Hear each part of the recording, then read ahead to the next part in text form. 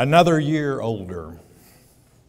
We all have a birthday of sorts at the same time on New Year's Day. And some folks gather to celebrate and ring in the new year by staying up till midnight. Others, like myself, ring in the new year by doing the same thing we're always doing at midnight every other night, and that's sleeping.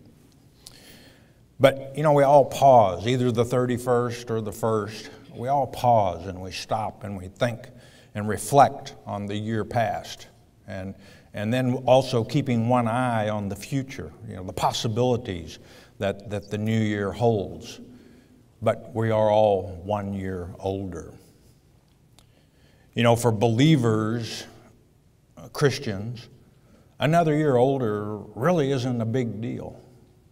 Oh yeah, we start getting advertisements, promoting mail, promoting supplements that'll help your hearing, supplements that'll help your eyesight, and you wonder how in the world you got on that mailing list for a motorized scooter. Why are they sending this stuff to me? I'm not old, but we all get another year older. For Christians, though, that means another year closer to being with our Lord. For unbelievers, on the other hand, non-Christians, another year older is a big deal, especially as the years start passing by. And all of a sudden, the reality of their mortality starts to sink in. I'm not going to live forever unless I do something about it. And then we have cloning coming in where, at one point I thought that cloning would never be possible. But they're getting close. They're getting real close to at least twinning. And, if you could take your own cells and duplicate a twin of yourself, but in a younger format, in a way, you would be extending your life, the flesh life, that is to say. And then you got what? Cryogenics. That's the science of freezing matter below, really, really cold. We're talking minus 238 degrees Fahrenheit for cryopreservation. But that's where, they figure, well, if I freeze myself where I won't get older, by the time science develops and can develop a new body for me or eternal flesh for me, then I'll have them thaw me out and I'll be good to go. Just better hope that they don't drop you.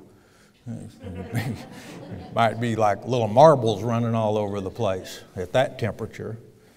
And then they have the budget plan for that too, If you can't afford to do your whole body, they have the budget plan. They just do your head, and they figure out that, by the time science develops, they can build a new body for you. All you need is your head and your brain. So that's pretty desperate. But it's nothing new under the sun. Man has always tried to create his own salvation, his own eternal life in the flesh.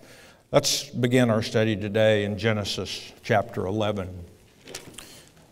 One of the first examples of men trying to create their own salvation. We ask that word of wisdom in Yeshua's precious name. As always, Father, we ask you to open eyes, open ears this day. Genesis chapter 11, verse 1, and it reads, "And the whole earth was of one language and of one speech." Everyone spoke the same language at this point in time.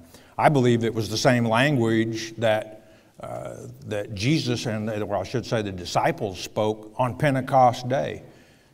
And the same language that you, God's elect, will speak when you're delivered up before the Antichrist. That's a language that everyone understands. Verse 2, "And it came to pass as they journeyed from the east that they found a plain in the land of Shinar, and they dwelt there." The land of Shinar, if you translate it literally, means the country between the two rivers. And we're talking about the Euphrates and the Tigris, Babylon, Iraq of today. "And they said one to another, 'Go to,' or 'Come now, let us make brick and burn them thoroughly. This hardens the material. And they had brick for stone, and slime had they for mortar. Now, this area has no stone of its own, is the reason they're having to make bricks. The slime in the Hebrew, check it out, is kamar. And it's similar to bitumen, which is an ingredient in asphalt today. And they used it like cement to hold the bricks together. What are they going to build? And they said, "Go to," or "Come now, let us build us a city and a tower, whose top may reach unto heaven. We'll find the gates of heaven and walk right on in. And let us make us a name, lest we be scattered abroad upon the face of the whole earth." Now, it helps to understand that this is 150 years after the flood of Noah's time. So the thought that God could create, and although God had promised, "I will not flood the earth again," and he gave us the rainbow as a sign of that fact, that he would not flood the earth again. But there is another flood coming, and you know what it is. It's the flood of Satan's lies. But what you've got here is 150 years after the flood of Noah's time, they're saying, well, let's build a stairway where we can walk to heaven in case there's another flood. We don't want to die if there's another flood. We'll create our own salvation. There's only one Creator and only one salvation. Verse 5, "And the Lord came down to see the city and the tower, which the children of men had builded." And he's not happy with them at all, trying to create their own salvation. And you know, when he sees people trying to create their own eternal flesh life by cloning or cryogenics, he's not happy either. And you know, this is what will bring God down. And I think there's a point that he will come down in the future. And you know when that is when he returns as King of Kings and Lord of Lords. Come, Lord Jesus, come. Verse 6, "And the Lord said, Behold, the people is one." They're united. "And they have all one language. And this they begin to do." They build this tower, the Tower of Babylon, which means confusion. "And now nothing will be restrained from them which they have imagined to do." If they'll try and build a stairway to heaven, there's nothing that they won't try and do, even cloning or cryogenics. "Go to, let us go down." Who is God saying, let us go down? It's the same us he was talking to in Genesis chapter 1, verse 27, where he said, "Let us make man in our own image." The angels, of course.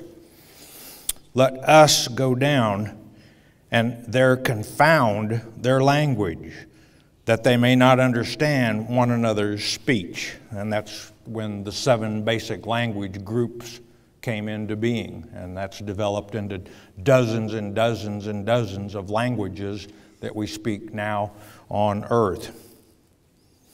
Let me ask you this, something to think about. And don't ask me to document this, but I just want you to think about it. What is it that allows people to speak that language that everyone understands? The Holy Spirit, right? Could it be that God came down and took the Holy Spirit away from these people temporarily because they had gone against his will and building the stairway to heaven? Something to think about. Verse 8, "So the Lord scattered them abroad from thence upon the face of the earth, and they left off to build the city." They quit building the city and the tower. "Therefore is the name of it called Babel," or confusion, "because the Lord did there confound the language of all the earth. And from thence did the Lord scatter them abroad upon the face of all the earth." He put a stop to it. But man, trying to create his own salvation by building that tower that he could climb up to the gates of heaven and walk right on in. You know, God promised longevity as a reward.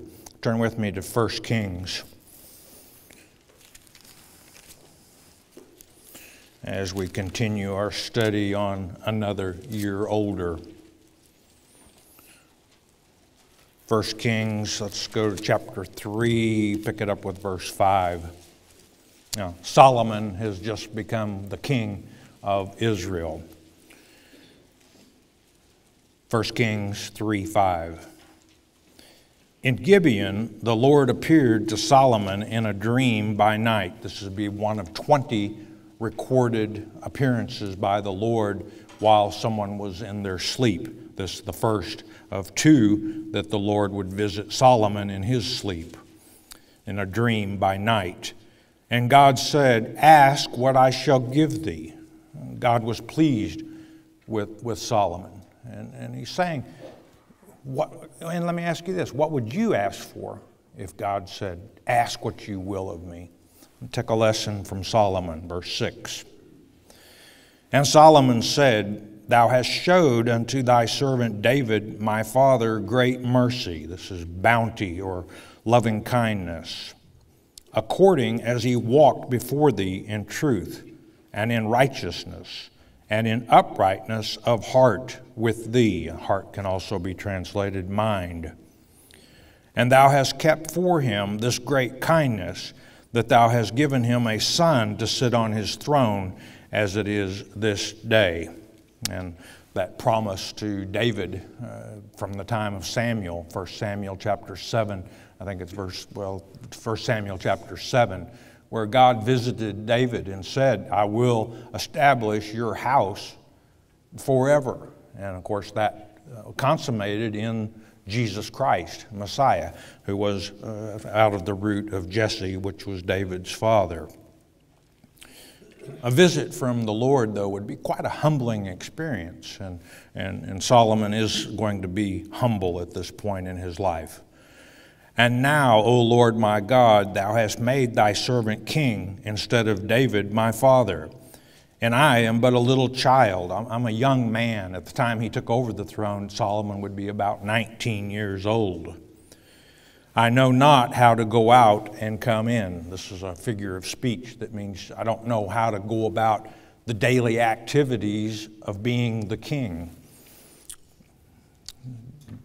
Solomon is abasing himself, and he's going to be exalted, and if you exalt yourself, prepare to be abased.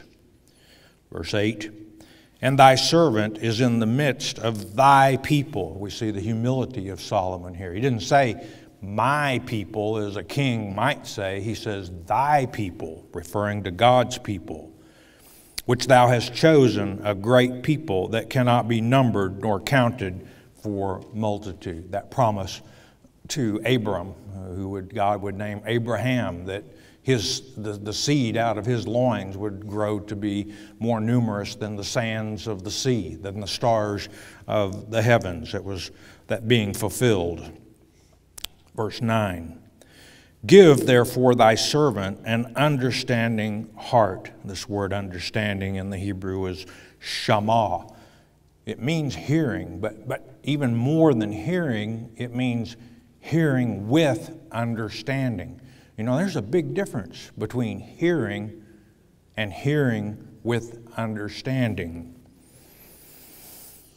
"To judge thy people, that I may discern between good and bad," between right and wrong, which was being the judge of the people was one of the duties of the king. "For who is able to judge this so great a people?" Didn't ask anything for himself, which, that would be pleasing to God, just as it would be pleasing to a father. If you have two sons, for example, and you see one of the siblings doing something good for the other, or sharing something with them, it makes you proud. It pleases you. And that's just the way God felt about Solomon, because we're all his children. And when you do something for anybody, it's doing something for one of his children. And again, Solomon didn't ask for anything for himself, but asked for wisdom so that he could judge God's people. "And the speech pleased the Lord that Solomon had asked this thing." Solomon utilized wisdom in asking for wisdom. And God said unto him, because thou hast asked this thing, and hast not asked for thyself long life, neither hast asked riches for thyself, nor hast asked the life of thine enemies, but hast asked for thyself understanding to discern judgment, so he could judge Israel. Soon after, Solomon would prove this wisdom that God had given him. You remember the two women that were living under the same roof, and each of them had an infant son, and one of them lay on her son and suffocated it. And what did she do the next morning? She got up and took the other one's son and said, this is my son. And so there was a dispute, and they brought the dispute before Solomon, and Solomon said, I'll settle this. Bring me a sword. I'll cut the infant in half and give half to each. And the wisdom of God was with him, and he knew that the real mother would rather give up her son than to have her son slain and split in half. So God did give Solomon wisdom beyond normal. Verse 12, behold, I have done according to thy words. Lo, I have given thee a wise and an understanding heart, so that there was none like thee before thee, neither after thee shall any arise like unto thee. And it impressed the Queen of Sheba. You remember, she came she said, I heard about how wise you were, and now that I've been here, I didn't hear half of how great your wisdom is. The wisest of all, with one exception, that in the flesh, that of course being Jesus Christ. Verse 13, and I have also given thee that which thou hast not asked, both riches and honor, so that there shall not be any among the kings like unto thee all thy days. And this is not just the kings of Israel and Judah, it's the kings of the world. In Matthew chapter 6, verse 33, Jesus would said, seek ye first the kingdom of God and his righteousness, and I will add all these things unto you.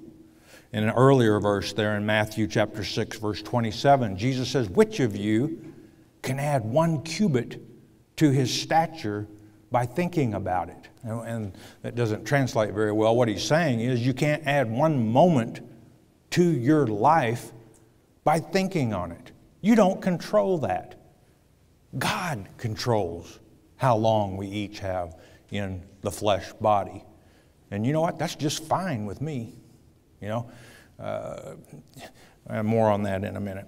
Verse 14, and if, here we have a condition, if thou wilt walk in my ways to keep my statutes and my commandments, as thy father David did walk, then I will lengthen thy days. And Solomon didn't note the condition. In his elder years, Solomon got away into idolatry. He had, 700 wives and 300 concubines?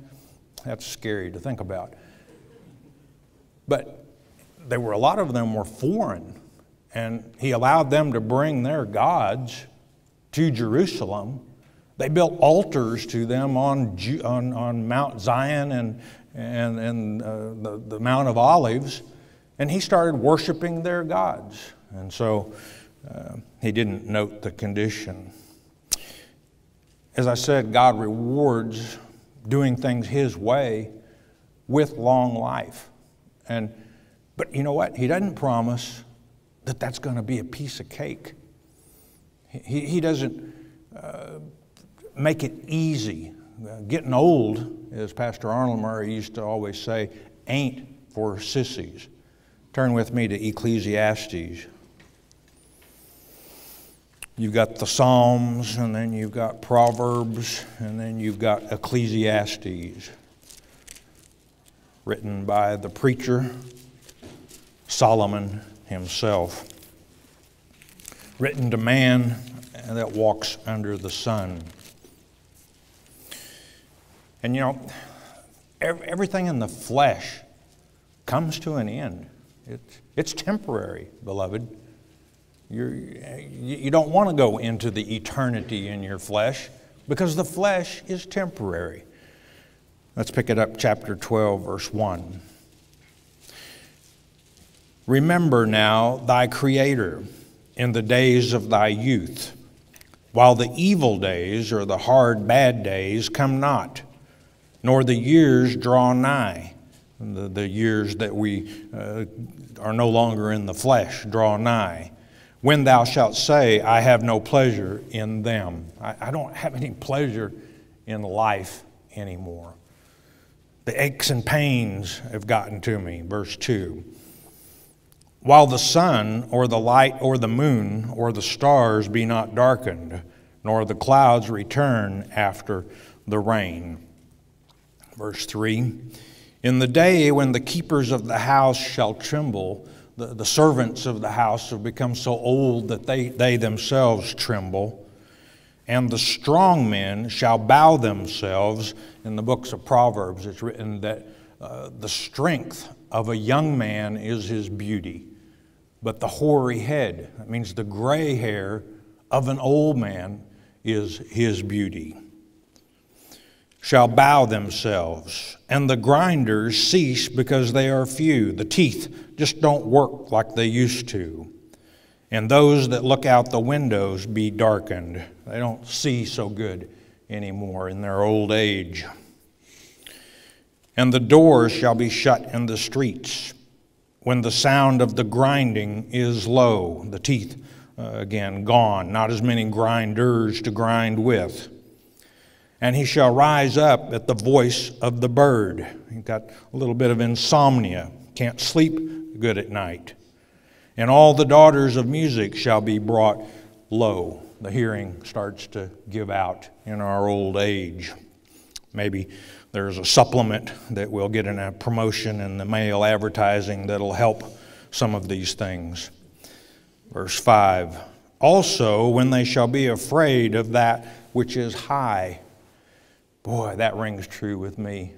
Back when I was in my 20s, man, I could scamper up a ladder and balance on one foot and change a light bulb and think nothing of it.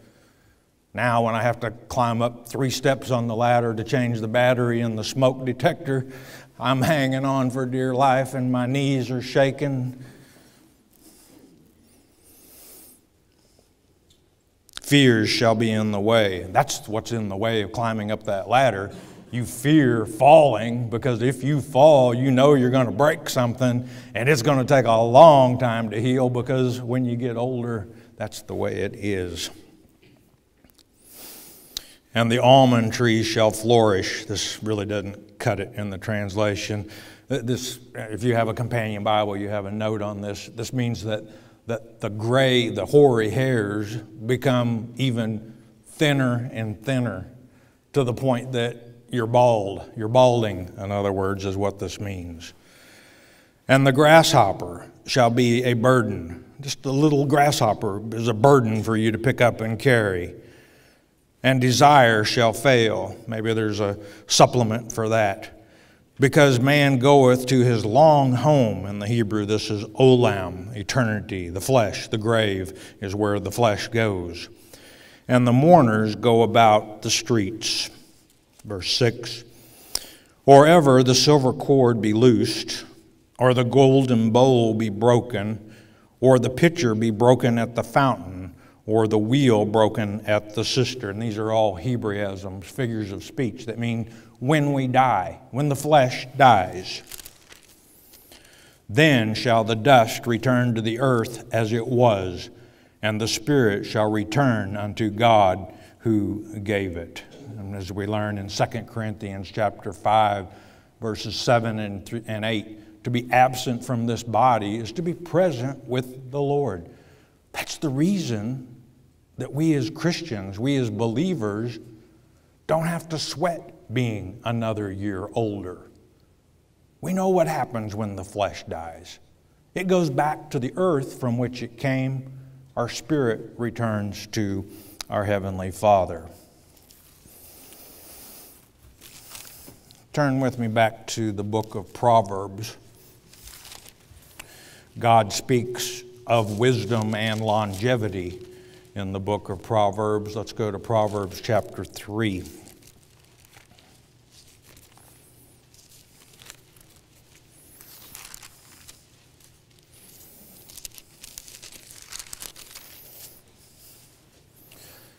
Proverbs chapter 3, verse 1.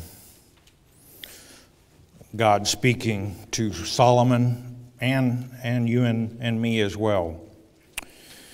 My son, forget not my law, the Lord speaking, but let thine heart keep my commandments. This word keep means to hedge about or guard about, as protecting something precious. For length of days and long life and peace shall they add to thee. God's instructions fix problems if we do things His way. And there's a bit of a promise there. And you know what? If I had my choice of living a long life in the flesh that never saw any peace, constant turmoil, constant bickering, arguing, fighting, which would you rather do? Would you rather live a shorter life that was sweet and you had some peace? I'd take the shorter life myself. But here he promises length of days and long life and peace if we do what? If we keep His commandments and guard about them in our hearts. Verse 3. Let not mercy and truth forsake thee or escape you. Bind them about thy neck. Write them upon the table of thine heart. Can also be translated mind. And what this is saying is focus on God's Word. It fixes problems in the flesh. Verse 4. So shalt thou find favor and good understanding. This could be translated good success in the sight of God and man. You want to be successful? Do things God's way. Receive His blessings. The reason we came here, sharpen up for me, verse 5. Trust in the Lord with all thine heart, and lean not unto thine own understanding. Realize that there's one salvation. That cloning and cryopreservation are of man's own understanding. Don't lean on your men's understanding. Lean on God. Trust in the Lord with all thine heart. Verse 6. In all thy ways acknowledge Him, recognize Him, and He shall direct thy paths. You know, some people go through life without a clue what direction they should take.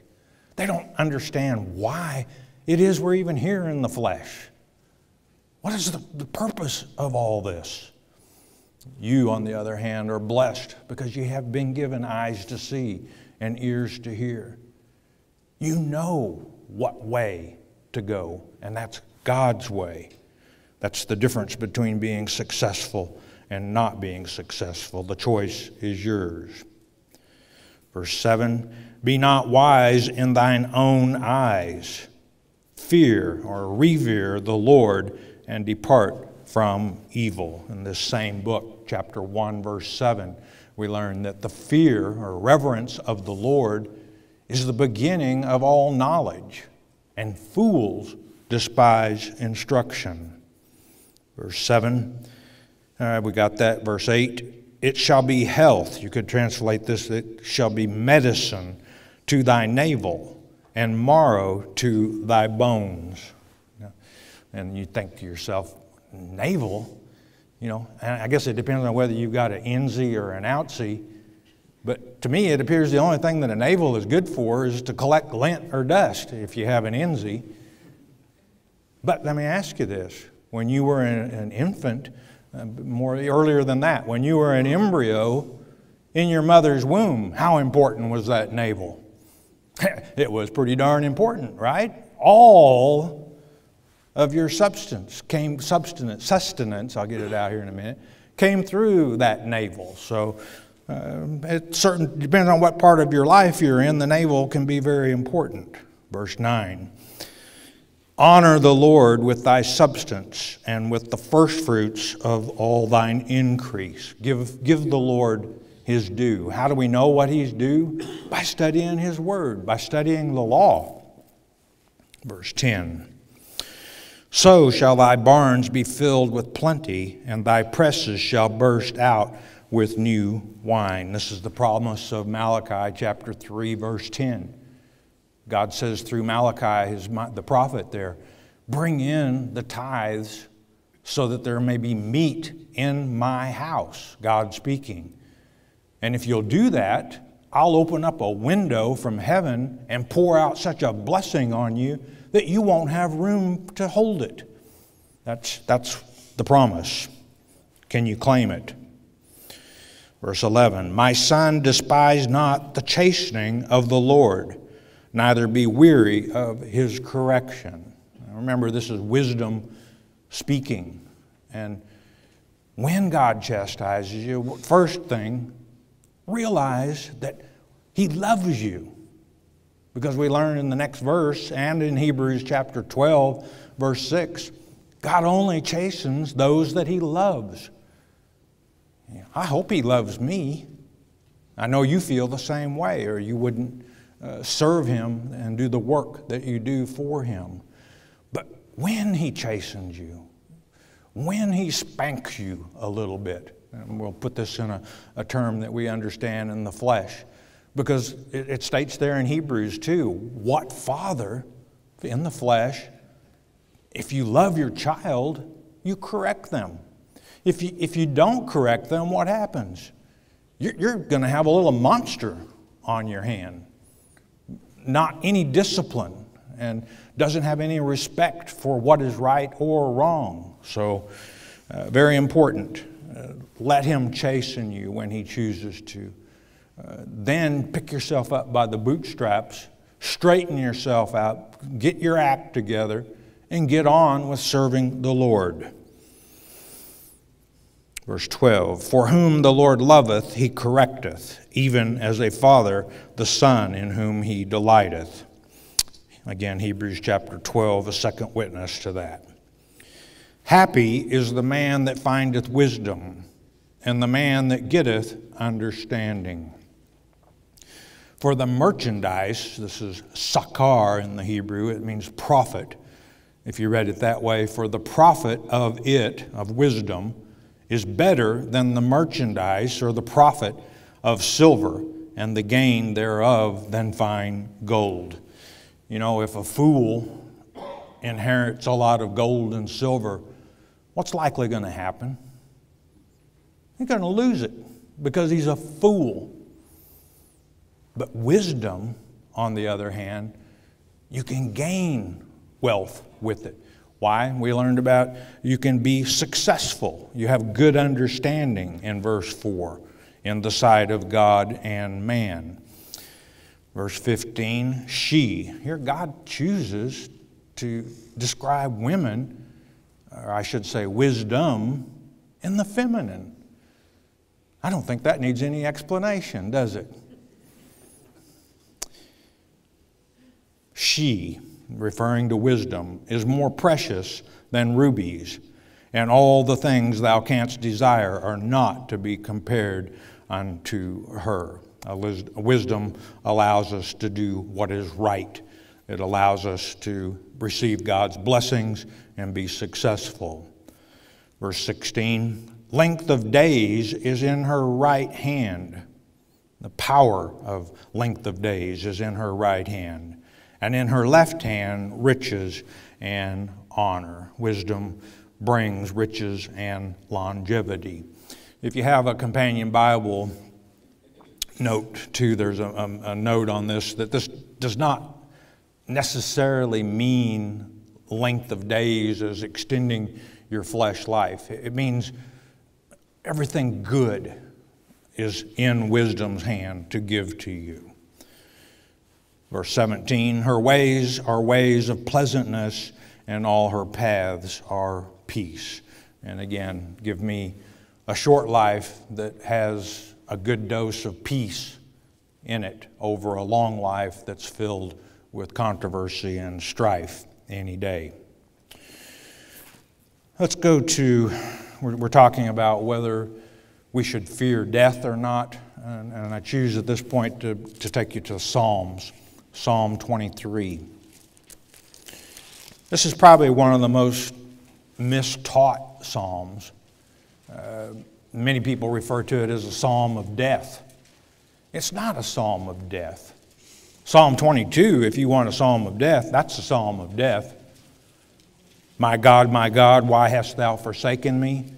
And the crucifixion of Christ described down to the Roman soldiers gambling, casting lots for his clothing, his apparel. Psalm 23, on the other hand, is known and properly known as the resurrection psalm. Let's go with Psalm 23, verse 1. The Lord is my shepherd, I shall not want. I won't lack anything. And what does a shepherd do? Well, a shepherd waters the flock. He makes sure that the flock has plenty to eat. He feeds the flock. He protects the flock. And he is the good shepherd. Verse 2, He maketh me to lie down in green pastures, tender and choice, lush pastures. He leadeth me beside the still waters. The question is, do you follow? It's written in John chapter 10, verse 14. Jesus there says, I am the good shepherd. I know my sheep, and I am known of them. Verse 3, He restoreth my soul. He leadeth me, He guides me in the paths of righteousness for His name's sake. And if you call yourself a Christian, that applies to you as well. If you follow His lead, He shows you the right way. The reason we came here, and the reason we should not fear death, verse 4, Yea, though I walk through the valley of the shadow of death, I will fear no evil, for thou art with me. Thy rod and thy staff, they comfort me. And that's how this gets the rap as being the death psalm. But notice it doesn't say, I was going through the valley and I stopped and died there. That's not what it says. I went through the valley of the shadow of death. And how can we go through the valley of the shadow of death? By believing on Jesus Christ, having Him as our personal Savior. Verse 5, Thou preparest a table before me in the presence of mine enemies. Thou anointest my head with oil. My cup runneth over. And when you are anointed, God said, touch not mine anointed. He protects the anointed as the apple of His eye. That's the pupil of His eye. And the cup runneth over, you runs over with knowledge. Joy beyond description. Verse 6, Surely goodness and mercy shall follow me all the days of my life, and I will dwell in the house of the Lord forever. And you know what? When we dwell in the house of the Lord forever, do you need a flesh body to do that? No, Paul taught us, and we're going to go there, 1 Corinthians chapter 15. Flesh and blood cannot enter the kingdom of God. So why would someone want to clone themselves with the thought of having eternal life? In closing, turn with me to 1 Corinthians chapter 15.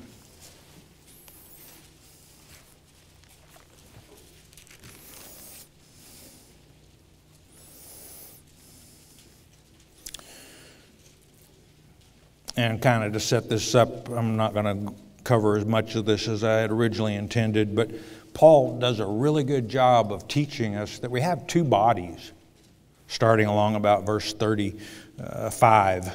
And he teaches the following, that we have a celestial body, a spiritual body, and a terrestrial body, a flesh body, if you will. Let's go with verse 50. As we conclude our study on another year older. Now this I say, brethren, that flesh and blood cannot inherit the kingdom of God, neither doth corruption inherit incorruption. The flesh must die before the spiritual body steps out And that's only the spiritual body can enter the kingdom of God. It's, we talk about dimensions, that we can't see into that dimension. And I don't believe that unless God allows it on specific and special occasions, allows them to see into this dimension. Verse 51, behold, I show you a mystery. Oh, I like mysteries. We shall not all sleep. This means die, but we shall all be changed. And the 1 Thessalonians chapter 4, verses 13 through about 18, probably some of the most mistaught scripture in God's Word. They take that and make the rapture out of it, when the subject, 1 Thessalonians chapter 4, verse 13, is very clear. Paul says, I don't want you to be ignorant, as the heathen are, concerning where are those who sleep, those who are dead. But here we learn that for those who are still alive in the flesh, as it states there in 1 Thessalonians chapter 4, until Christ returns, you're not going to die. We're going to gather together in a cloud, that means a large group, and meet Him in the air. That's spirit. Verse 52, in a moment, in the twinkling of an eye, at the last trump, that's the seventh trump, for the trumpet shall sound, and the dead, this is the spiritually dead, shall be raised incorruptible, and we shall be changed. This change is very graphically described in Zechariah chapter 14, verse 53. For this corruptible or perishable, that's the flesh, must put on incorruption, and this mortal, that's liable to die, must put on immortality. You want immortality? That's the way you get immortality, the spirit. So when this corruptible, that's the flesh body, shall have put on incorruption, the spiritual, and this mortal, the liable to die, shall have put on immortality, then shall be brought to pass the saying that is written, death is swallowed up in victory. And this pertains first of all to God's elect, those who participate in the first resurrection of Revelation chapter 20. This death is swallowed up in victory, quoted from Isaiah chapter 25, verse 8. Verse 55, O death, where is thy sting? O grave, where is thy victory? And the grave and death have no victory over our spiritual bodies. To be absent from the body is to be present with the Lord. That's the only thing that goes into the grave is your flesh body. Your spirit does not go into the grave. The sting of death is sin, and the strength of sin is the law. 57, but thanks be to God, which giveth us the victory through our Lord Jesus Christ. He gave us the victory, not some scientist who came up with cloning or cryogenics. One way to salvation through our Lord Jesus Christ. Verse 58 to conclude, therefore, my beloved brethren, be ye steadfast, unmovable, always abounding in the work of the Lord. Does that say in the faith? No, in the work of the Lord. For as much as ye know that your labor is not in vain in the Lord. You know, Christ came to this earth to defeat death, as it's written in Hebrews chapter 2, verse 14. And don't overlook that last verse, though. While we are here in the flesh, there's work to do.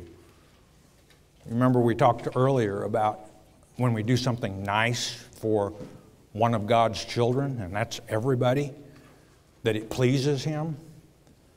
That's the work that we have before us, beloved, is getting God's Word out. You know, this sounds very simple to you because you have eyes to see and ears to hear. But, beloved, there are thousands, millions out there who haven't had a chance to hear truth. They don't know how to be successful in life. They don't know how to obtain immortality. You do, and share that with others. That's the work that He has for us to do that pleases Him when we do it. Let's go to His throne. Yahweh, Heavenly Father, we thank You for Your written word, Father. It is indeed a pleasure to serve You. We thank You for the opportunity to serve You. Continue to reveal Your word, Father, to this group. We ask You to continue to open our eyes and our ears, Father, to be attuned to Your will, Father. That's what's important in these final days, is Your will, not our own self-will. We're always careful to give You the praise. We pray for our military troops who are in harm's way around the world, Father. We ask You to watch over, guide, direct. In Yeshua Jesus' precious name, amen. The Mark of the Beast on CD is our free introductory offer to you. What is the Mark of the Beast? Many false teachers would have you believe it will be a tattoo on your forehead or a computer chip implanted under your skin. It is getting late in the game. You need to know what the Mark of the Beast is. As it's written in Revelation chapter 13, verse 8, many will be deceived. There is no need for you to be deceived. Christ said in Mark 13:23, "Behold, I have foretold you all things." Jesus indeed told us how not to be deceived, and Pastor Arnold Murray takes you on a step-by-step study of God's Word concerning this critical subject, the Mark of the Beast. The telephone call is free. The CD is free. We don't even ask for the shipping and handling. It is free as well. All you need to do is call 800-643-4645 to request your one-time, one-per-household copy of the Mark of the Beast. You may also request your free CD by mailing your request to Shepherd's Chapel, Post Office Box 416, Gravette, Arkansas 72736. Don't be deceived by Satan. With the Word of God. Concerning the two witnesses, who has the brass to slay them, considering they are God's anointed? If it's the Antichrist, why would he fulfill God's prophecy knowing Jesus returns 3 days after they are slain? Well, it's written that that happens, Revelation chapter 11, verse 7, when they have finished their testimony. The beast that ascendeth out of the bottomless pit, that's pretty boy Floyd, the Antichrist, shall make war and overcome them, the two witnesses, and kill them. They'll lay in that street, the Prata, the open area, better than street, as it states in Revelation chapter 11. And 3 days later, though, as they ascend up and resurrect, in other words, Jesus descends, and that's when his feet hit the Mount of Olives, as it's written in Acts chapter 2 and Zechariah chapter 14, and the second advent begins. I say, come, Lord Jesus, come. I'm beginning to think that he's the only one that can straighten this world out. Helen from Georgia, my question is, are the families that live together and have not gotten married, as with on paper, and they have children also, are they living in sin, and are the children illegitimate? This is something you cannot talk about, but a Bible scholar can, so I would like to know on this. Thank you. And okay, we can address that.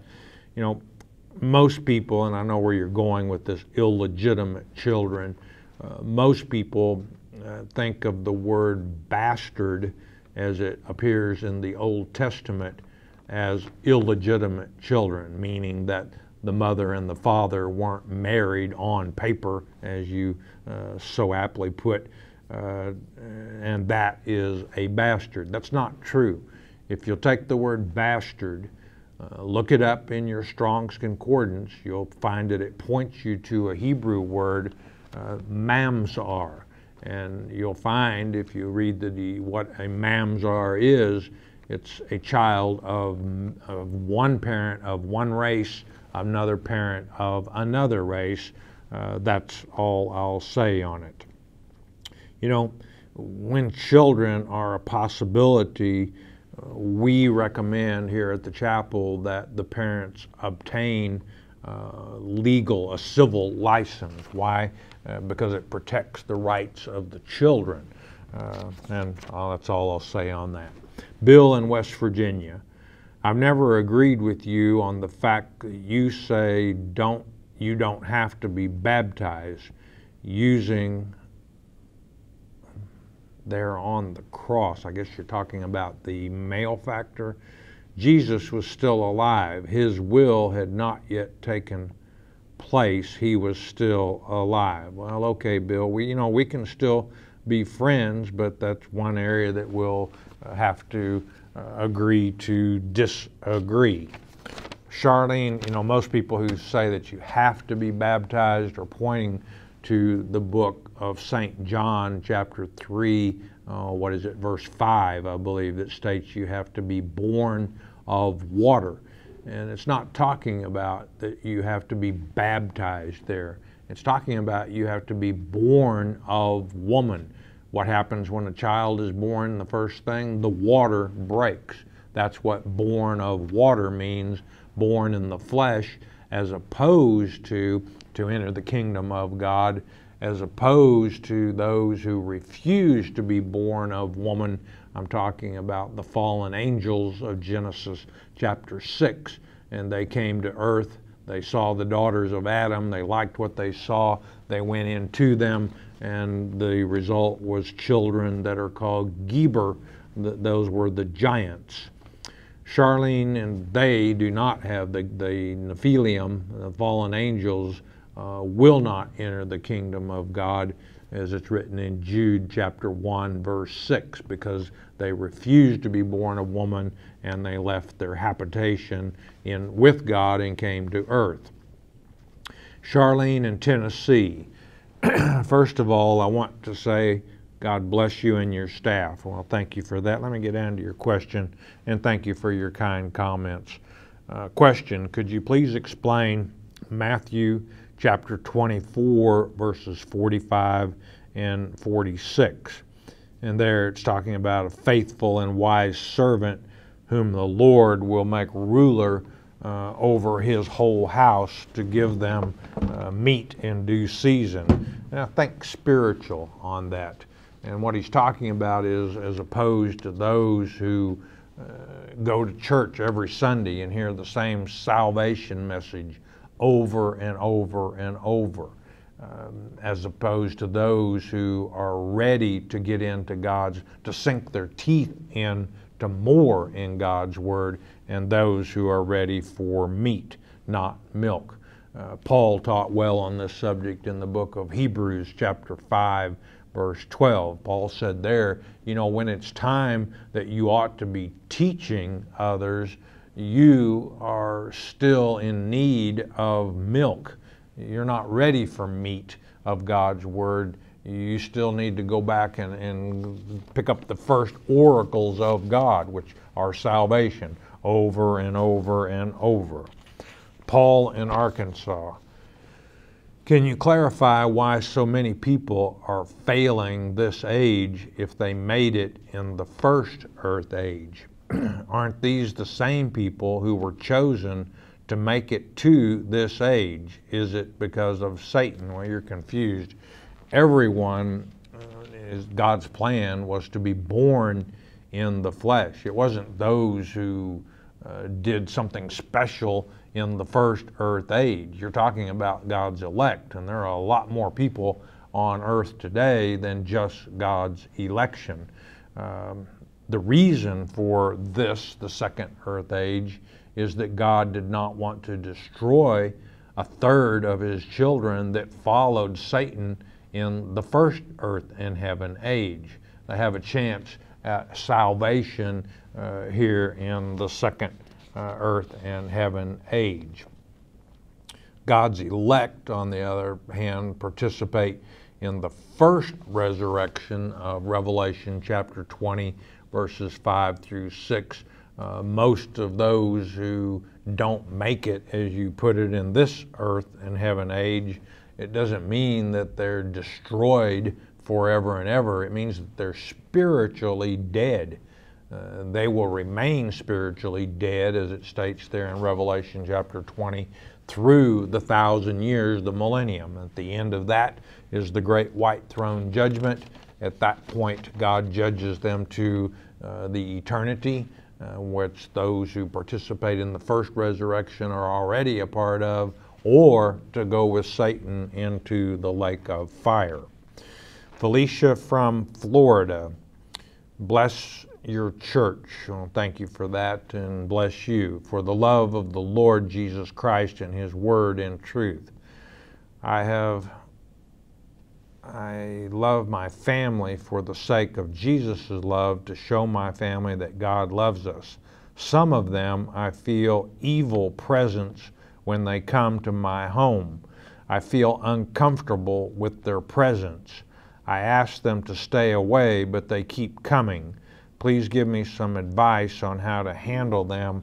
I feel the Lord Jesus Christ will be straightening it out with love, and ask for His help to straighten it out. But what I would do, Felicia, is anoint your home with oil, olive oil. You can obtain olive oil at any grocery store. Set aside a little bit in a vial and ask God in prayer to bless that oil, and then you anoint your home by placing some on the doorpost. You order all negative evil out of your home, and you know, it's your home. What goes on under that roof is under your control, and if you have people that need to stay away, make them stay away. If that means calling the cops and putting an order on them, that's what you do to maintain control of your house. Way out of time. I love you all because you enjoy studying our Father's Word in depth. And you know, we are brought to you by your tithes and offerings. If we've helped you, help us keep coming to you and to reach out to others who are lost in this world of darkness.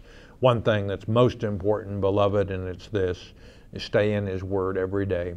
Every day in your Father's Word is a good day, even with trouble. You know why? Because Jesus is the living Word. Hearing God's Word with understanding will change your life.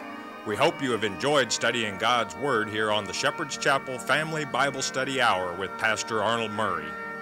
If you would like to receive more information concerning Shepherd's Chapel, you may request our free introductory offer.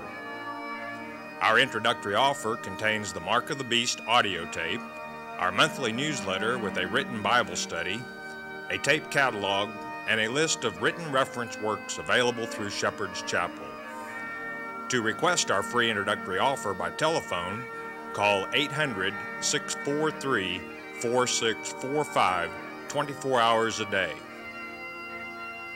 You may also request our introductory offer by writing to Shepherd's Chapel, Post Office Box 416, Gravette, Arkansas 72736.